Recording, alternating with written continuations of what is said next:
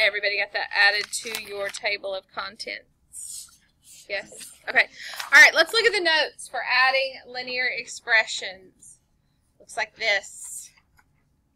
Add linear expressions. So this is similar to what we've been doing with our simplifying expressions. Simplifying, we've been adding. But here it looks a little bit different. It looks a little bit different because we have one expression, and to that we are adding another expression. So it's really not that different than what we've been doing. We could consider this as, let's see, this one up here, there's two different ways to do it. We can arrange the terms in columns and then add the columns. So I could rewrite this as x minus 10, and then I could line this up underneath it. And to the negative 10, I'm going to add negative 6. And to the x, I'm going to add 3x. And so I can take it and I can add each of these columns. But make sure that you realize that that negative sign goes with that second term. Negative 10 minus 6 is negative 16. Do we all understand why? Can someone explain to me why negative 10 minus 6 is negative 16? Kenzie? Add a line and change the sign, so it would be negative 10 plus negative 6. Can anybody explain it on a number line? Gage? So we'd start at negative 10, and we would go 6 more in the negative direction and land at negative 16.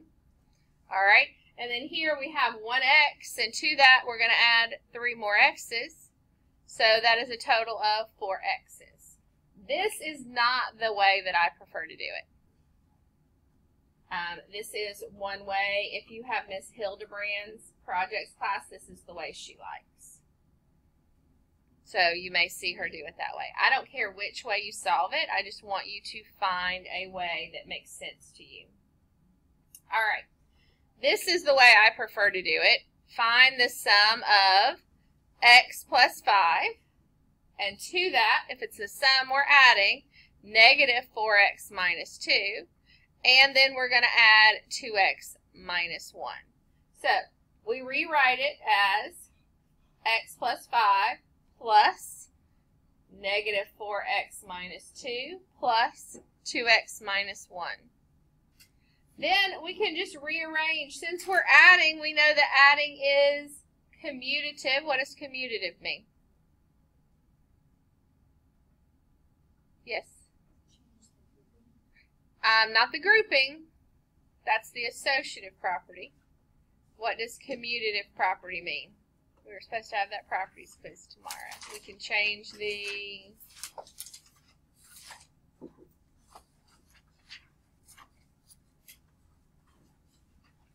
Megan. We can change the order of the numbers. As long as we make sure that the sign in front of it goes with it. Addition is commutative. We can rearrange and to combine the like terms. So I'm going to take this x right here, and then I'm going to subtract 4x from it, and then I'm going to add another 2x to it. Plus, this is a positive 5, this is a negative 2, and a negative 1. So, now we can combine those terms. I have an x, and then I have 4 negative x's.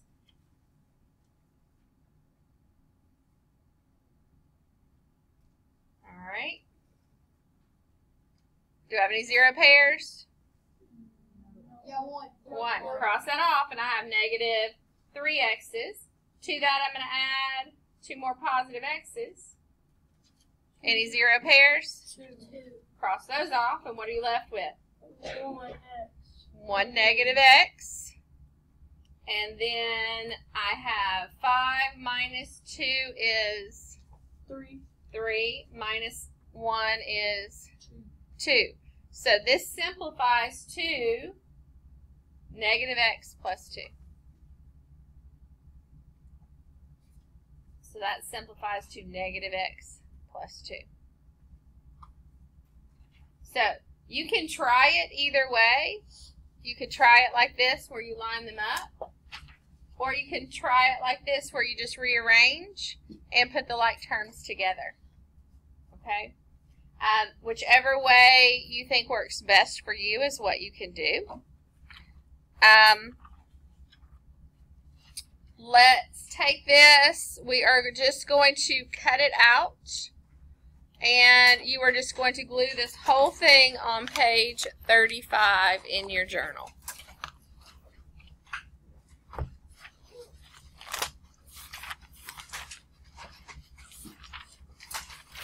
And I have not done the last set of notes that you all did from Google Classroom.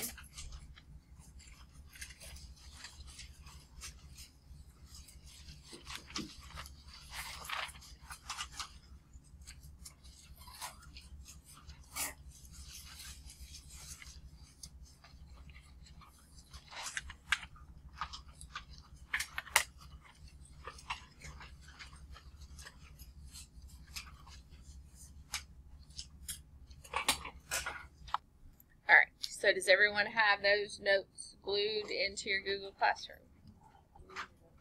In your notebook. That's exactly what it means.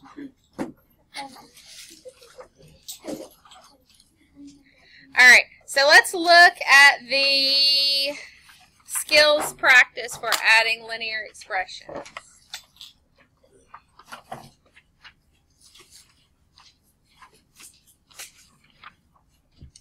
Let's look at the skills practice side for adding linear expressions.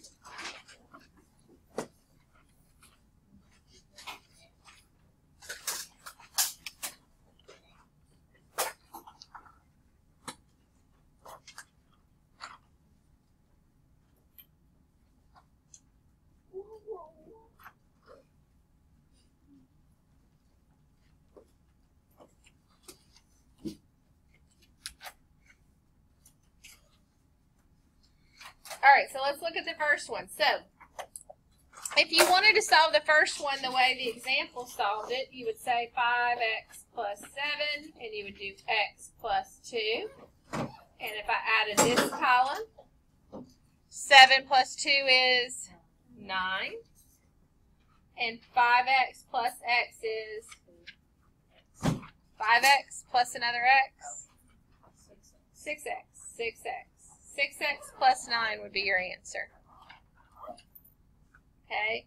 The way I like to do it is I like to say 5x plus an x plus 7 plus 2.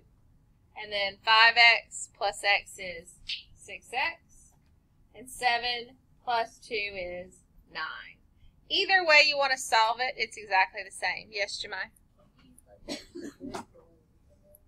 You can, except for on tomorrow. Maybe it's tomorrow now. We're going to subtract.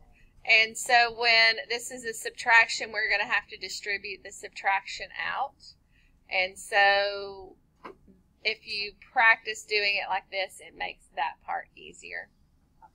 But you could just say 5x plus an x is 6x. You could do that as well.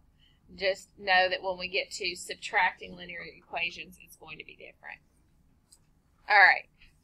Do you want me to keep doing it both ways, or do you want to just pick one way you want to look at it? Which way? You just want to regroup them together? Yeah. Okay. So, negative 6x. And is this a positive x or a negative x? Positive, so plus an x. And then plus 3, and then minus 7. Now I've got to think, I have 6 negative x's and a positive x. So if you're at negative 6 and you move 1 in the positive direction, where are you at? Or 6 negatives.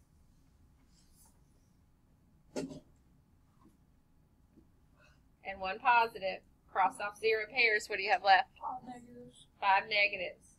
Negative 5x. You're at positive 3, and you move negative 7. Where do you end up? Negative 5. Eric, you're going to end up at positive 4? Oh, no, you're gonna go to Negative 4.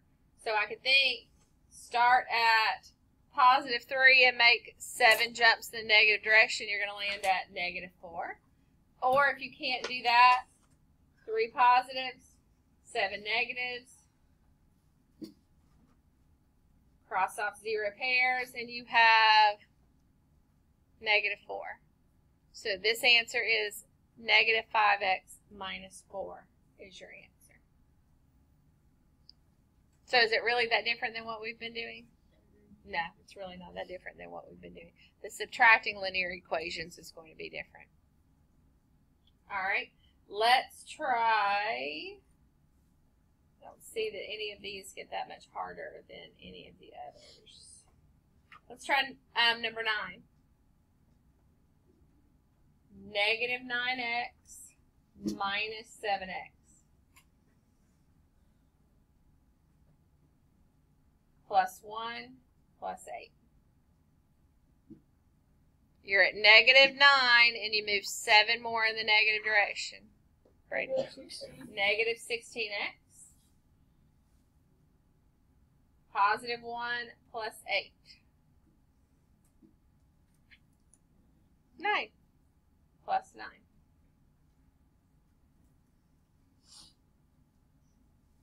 All right. You feel like you can do that on your own, or do we need to do any more together?